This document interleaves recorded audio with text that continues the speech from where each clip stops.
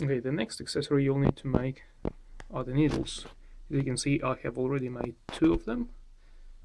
You can see some residual paint on them, so that's because I painted them, but I didn't quite like the result and I stripped it back. Yeah, to make the needles, I used this scrap sheet of acrylic I had, and I made a pocket in it to the desired thickness. So this piece of acrylic is 4.5 millimeters thick, but the needles, I wanted them to be 3 millimeters. So I took away 1.5 millimeters here. You don't really have to do that if you can get the right thickness of acrylic, but I didn't have it, so I just made it. The next step will be to paint this pocket.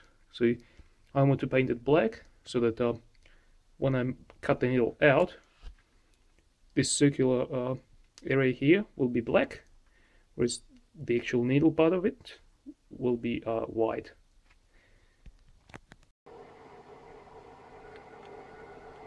Having painted the pocket in the desired color, it's all that remains is to slap down the piece of acrylic onto the table and have it routed.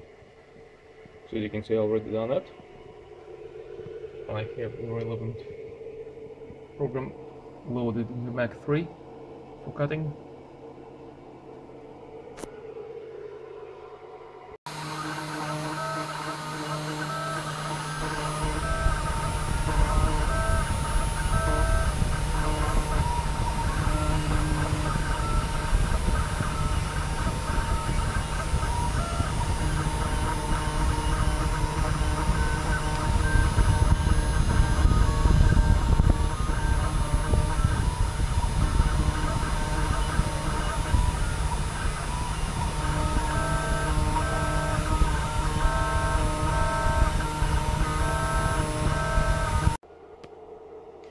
Now you can see the needle surface has been prepared.